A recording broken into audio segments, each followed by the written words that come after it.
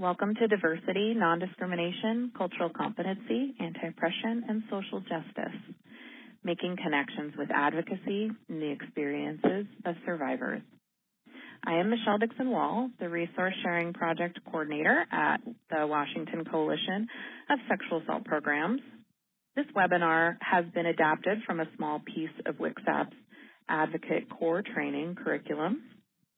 It can be used in lieu of the in-person lecture by state core trainers at community sexual assault programs. There is a lot of jargon in this kind of work.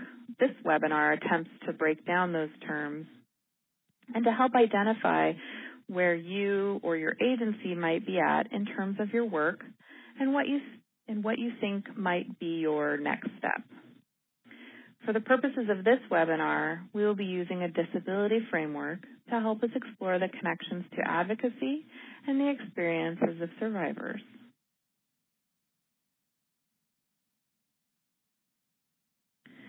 The terms in these ascending steps are what we are going to build on in this webinar, spending a bit more time in the end on anti-oppression and social justice. Diversity, non-discrimination, cultural competency, anti-oppression, and social justice are not synonyms. They are not words that replace one another, nor are they words that connote the same meaning or the same type of interaction. As advocates, it is vital that we take into account power relations and oppression. Advocating on behalf of survivors and being an ally includes thinking about services, survivors, and yourself in terms of diversity, cultural competency, anti-oppression, and social justice. Advocacy is about meeting people where they are at. This means, regardless of how long ago the sexual assault took place, the dynamics involved, or where they're at in their healing process, we connect with them as advocates. But also advocacy is allyship. The way a survivor's identity and or group affiliation impact the dynamics of their sexual assault, their healing process, their experiences with systems and services may be significant, and at this we want to connect with them as aspiring allies. Advocacy is a process in which we walk beside survivors and approach their challenges in collaboration with them. We want to work on what is important, what is important and significant to that particular survivor. Each survivor is at a different intersection of identity, healing, and experience. We can be most effective as advocates when we consider and are open to the significance of identity, discrimination, and oppression in the lives of all those survivors we work with.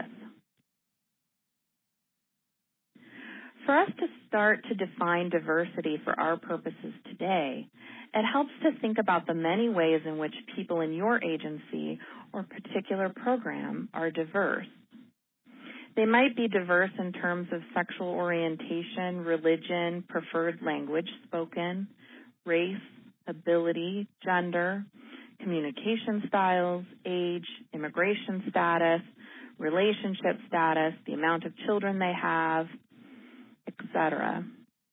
The ways in which people are diverse in terms of their identities and experiences are endless.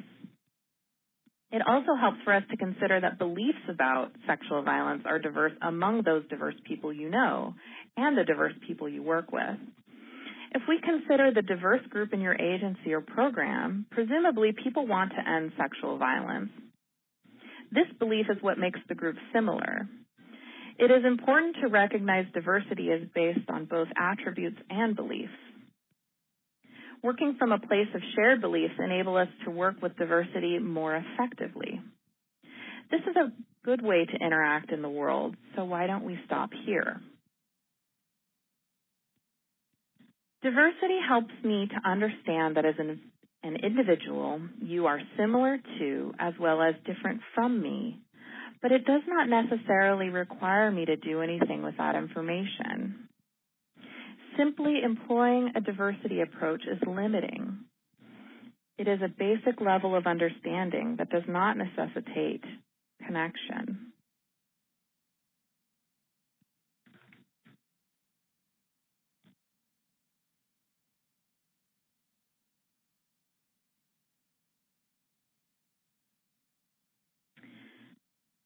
For example, if I am an able-bodied person and I am advocating for a survivor of sexual assault with disabilities, I would certainly recognize the differences in the abilities. I would also recognize our similar belief that survivors deserve healing and justice. But beyond recognizing this diversity, I may not necessarily do anything different in the way that I advocate for this person. William M. Chase said, "Diversity is not casual, liberal tolerance of anything not yourself. It is not polite accommodation. Diversity is, in action, the painful awareness that other people, other races, other voices, other habits of mind have as much integrity of being as you do."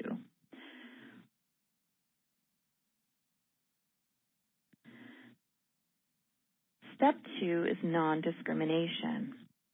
There are local, state, and federal non-discrimination laws that all programs should know about.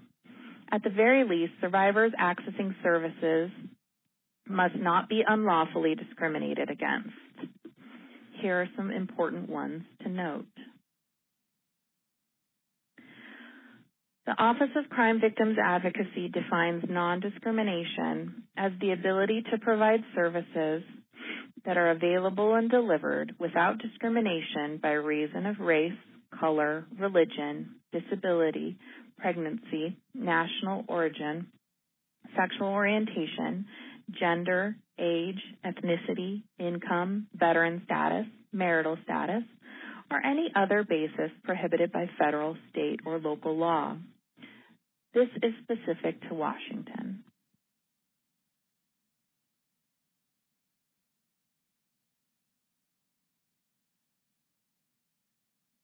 The Violence Against Women Reauthorization Act of 2013, which President Obama signed on March 7, 2013, amends the Violence Against Women Act of 1994 by adding a grant condition that prohibits discrimination by recipients of certain Department of Justice funds. No person in the United States shall, on the basis of actual or perceived race, color, religion, national origin, sex, gender identity, as defined in paragraph 249, section 4 of Title 18 in the United States Code, sexual orientation or disability be excluded from participation in, be denied the benefits of, or be subjected to discrimination under any program or activity funded in whole or in part with funds made available under the Violence Against Women Act, and any other programs or activity funded in whole or in part with funds appropriated for grants, cooperative agreements, and other assistance administered by the Office of Violence Against Women. Non-discrimination provisions do change over time, and more protected classes can and will be added. It is important to be up to date with non-discrimination laws and grant conditions. So let's break this down using a scenario. If an organization does not have an elevator or ramp to their office and declines services to a survivor in a wheelchair because they cannot accommodate them, then they are violating the Americans with Disabilities Act, OCVA core standards, and the Violence Against Women Act. All organizations receiving federal funding, which includes most sexual and domestic violence organizations, must comply with the ADA. The organization can and should make other accommodations if they do not have a ramp for this particular survivor by arranging another location to meet that provides for confidential and comfortable advocacy services. This requires an advocacy agency to do something. And yet the survivor is now being treated differently, or at least cannot access drop-in services because location arrangements must be pre-made. Because we want survivors with disabilities to access our services and feel safe and respected, we want to continue on to cultural competency. Cultural competency takes our connections a step further. Cultural competency is defined as the ability to recognize and respect diverse cultural factors and the effects of these factors on various communities' need for and access to services. Cultural factors include race, education, ethnicity, language, nationality, religion, gender, sexual orientation, gender identity, socioeconomic class, ability, age, geographic influence, political affiliation, and immigration status, according to the Office of Crime Victims Advocacy, Accreditation Core Service Standard AC1. Consider how many cultures are in the state of Washington. There are as many cultures as there are people in Washington state, and that's more than 7 million people. I want to add a note about using census data and thinking about cultural competency for your agency. Census data can be problematic if it is the only source of information you are using to get a handle on your population in terms of cultural competency and outreach strategies. For example, census data only reflects self-reported information from those that are asked, and the options can be limiting in terms of identity. Identities are categorized and chosen by outside entities, including options that say some other or 2 or more races.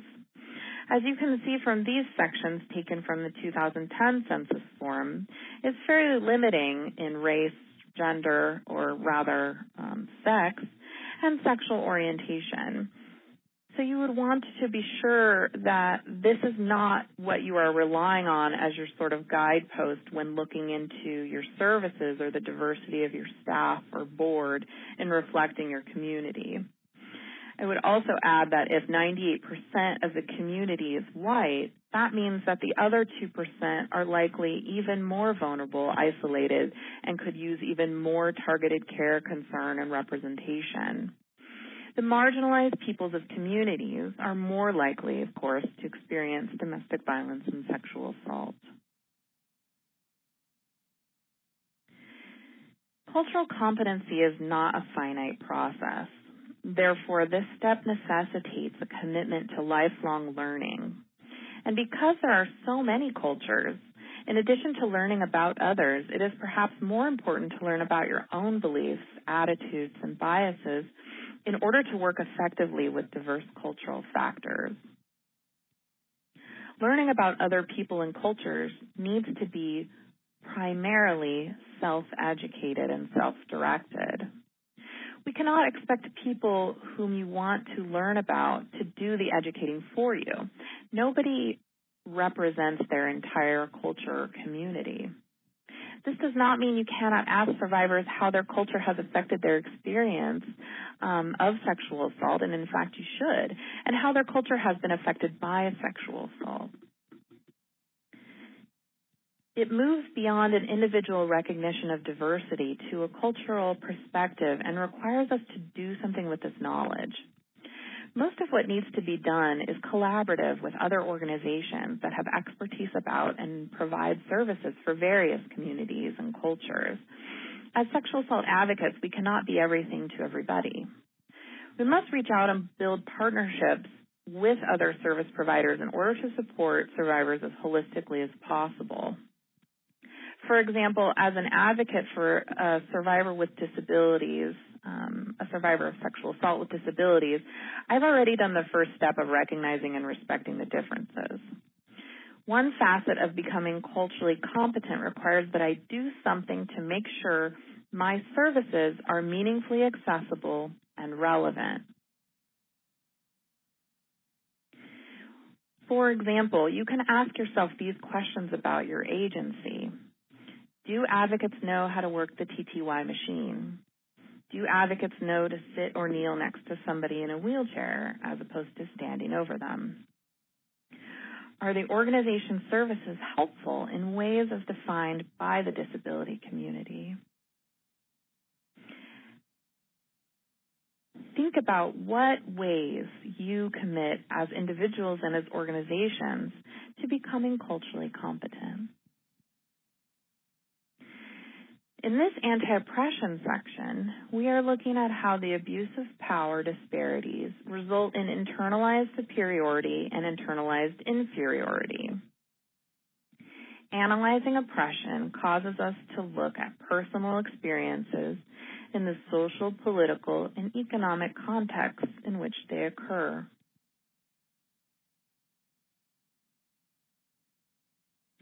We are going beyond the good points of diversity, non-discrimination, and cultural competency to an analysis of power relations. The causes and the connections in power disparities. It helps to look at a few definitions as we're moving forward into anti-oppression and social justice. The differences in power, some examples are illustrated here some of the examples are illustrated here, have led to a lot of violence and distrust between and within groups, and the groups with less societal power have suffered especially hard, both historically and currently. Current oppression of groups with less access to power are often echoes of the past. These folks have been oppressed. Oppression is the domination of one group or groups of people for the benefit of another, whether it's wanted or unwanted.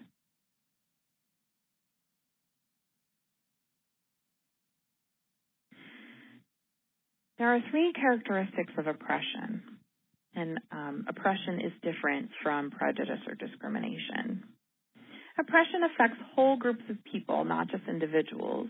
Oppression is a system upheld by institutions, media, government, education, healthcare, religion, etc., laws, policies, economic systems, and societal beliefs and norms. Prejudice is different because it's a positive or negative attitude toward a person or a group without just grounds or sufficient knowledge. Prejudice is an attitude. Discrimination is unequal treatment of people based on their membership in a group, as we discussed prior in non-discrimination. In contrast to prejudice, discrimination is a behavior.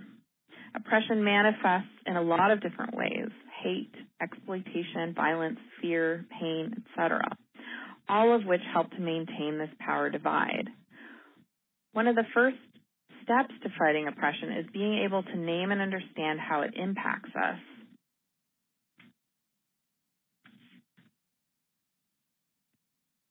Oppression is larger than individual attitudes. It is a whole system at play. Survivors experience multiple forms of oppression every day, and it impacts how they access and interact with survivors and with services and systems. There are many paths to go down with anti-oppression, and we'll explore a few of these avenues. Look at the ways that access, both to power and the way systems are structured, has set up barriers, or not, to services and safety. We know that sexual assault affects women with disabilities at disproportionately high rates. So why aren't more women with disabilities accessing services? Among adults who are developmentally disabled, as many as 83% of females and 32% of males are victims of sexual assault. 40% of women with physical disabilities reported being sexually assaulted. 49% of people with developmental disabilities who are victims of sexual violence will experience 10 or more abusive incidents. So if we look at the causes, why aren't more women with disabilities accessing those services? There are a few items like transportation limitations, dependency on potentially abusive caregivers, and then the perceived and actual service provider insensitivity. Look at the ways that oppression in dominant culture is used by perpetrators to bolster sexual assault. Beliefs and behaviors in our society send messages that people with disabilities are not or cannot be sexual people. This is an oppressive stereotype that may be used against the survivor by someone they are dating to convince them that they won't be believed.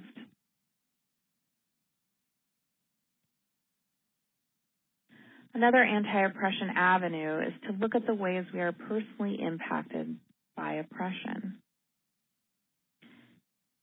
As targets, we may experience oppression based on perceived memberships in certain groups like disability, gender, ethnicity, class, sexual orientation, etc.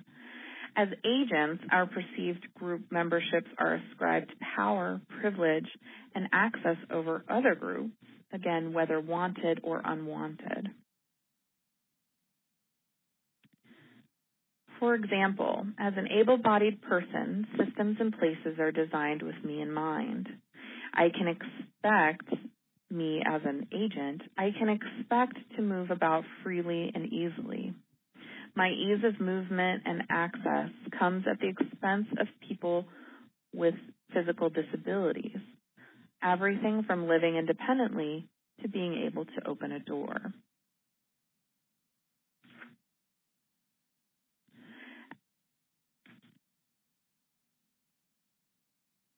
These privileges can be expected whether wanted or unwanted simply because I'm able-bodied. As an agent, benefiting from whatever type of ascribed power, privilege, and or access, I can work to end the unearned privileges I do not deserve, which come at the expense of others, and work to spread the privileges that should belong to everybody. This is, in essence, allyship. And being an ally is an active word and not an identity. I have heard people describe allyship as something that expires every day at midnight and has to be renewed the next day. Just like cultural competency, allyship and anti-oppression work are not finite, but a lifelong process and commitment of trying and making mistakes and learning and trying again. When these categories of target and agent are broken down and the social construction is exposed, these group memberships seem kind of absurd. However, the impacts of oppression are very real in the lives of survivors and manifest in the forms of violence, barriers to help, and taken together, the barriers and the forms of violence, taken together can be experienced as described by author Marilyn Fry. She says, this experience of oppression is like living one's life confined and shaped by forces and barriers which are not accidental or occasional and hence avoidable, but are systematically related to each other in such a way as to catch one between and among them and restrict or penalize motion in any direction.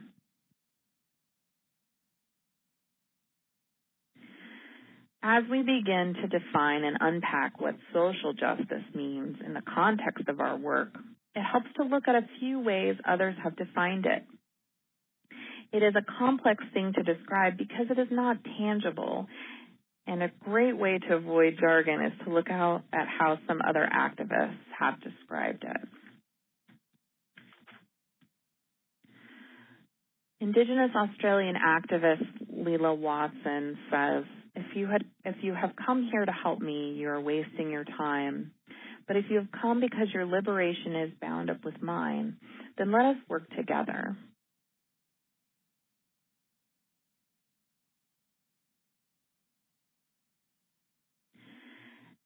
Eduardo Galeano has said, I don't believe in charity. I believe in solidarity.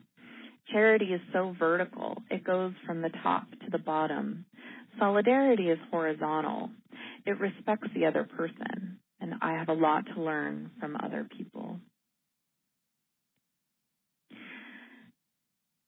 Here at Sexual Assault Agencies, our prevention work is our social justice work. Primary prevention requires us to get to the root causes of violence and oppression. We have to shift the use of acceptance of violence as a means of power and control. In Washington State, our primary prevention approach is deeply connected to social justice work. We have prioritized community-led prevention strategies. And an anti-oppression framework is one of the key components of how we vision comprehensive primary prevention. When we look at sexual violence against women with disabilities, we see the intersection of sexism and ableism. This requires our primary prevention work to not only address root causes of sexual violence, but also the dynamics that devalue the bodies and sexuality of people with disabilities. In this example, the intersections of sexual violence and ableism can be seen in a large focus of curricula for those with disabilities teaching healthy sexuality. This approach is widely used in prevention and is especially relevant for this population, as the view of folks with disabilities as not being sexual is an important root cause to address.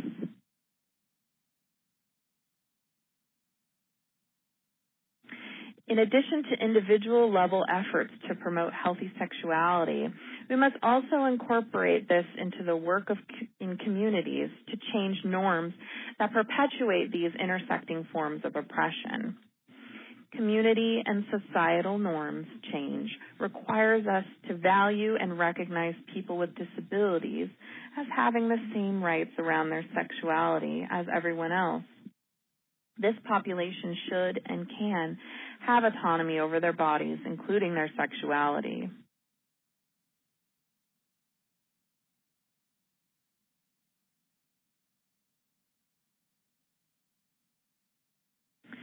The difference between social service and social justice is that social service works to alleviate hardship, while social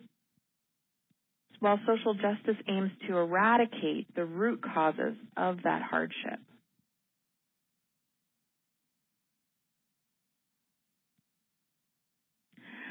Achieving social justice means that fighting ableism, homophobia, transphobia, racism, xenophobia, classism, ageism, sexism, etc., are a part of our work as advocates, preventionists, and as an agency.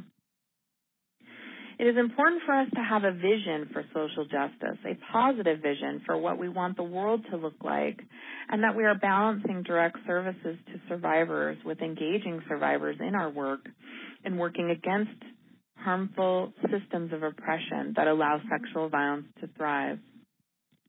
Survivors experience multiple forms of oppression every day, and it impacts how they access and interact with services and systems. We know that another world is possible and necessary for our collective survival. Systems of oppression are not going to change themselves. We have to take action to transform society to liberate ourselves and our communities.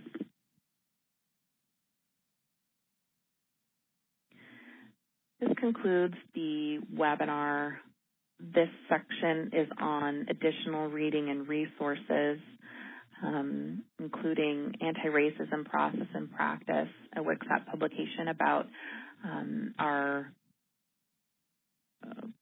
agency process around our anti-racism work, an additional webinar done by the Portland Women's Crisis Line on creating an anti-racist organization. That can be found on our website. Intersections of Oppression and Sexual Violence. This is a paper written by the Sexual Assault Task Force of Oregon in collaboration with the Oregon Coalition. Additionally, focusing on social justice and prevention, Cal CASA Prevent Connect has a podcast series on social justice as a foundation to prevention work. We also have included here designing a comprehensive primary prevention strategy, which is a prevention tip from WCSAP that includes a list of qualities for work to be considered comprehensive primary prevention in Washington State, including, as mentioned prior, the inclusion of anti-oppression framework in that. as well as the tip on sexuality education for youth and adults with cognitive or developmental disabilities. That includes a bunch of resources and curricula for doing primary prevention more targeted at the disability community.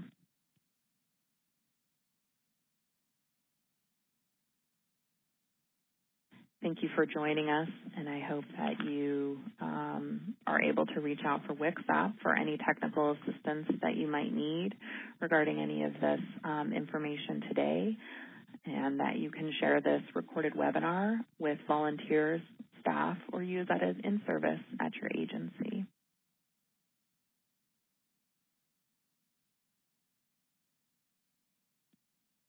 Thank you.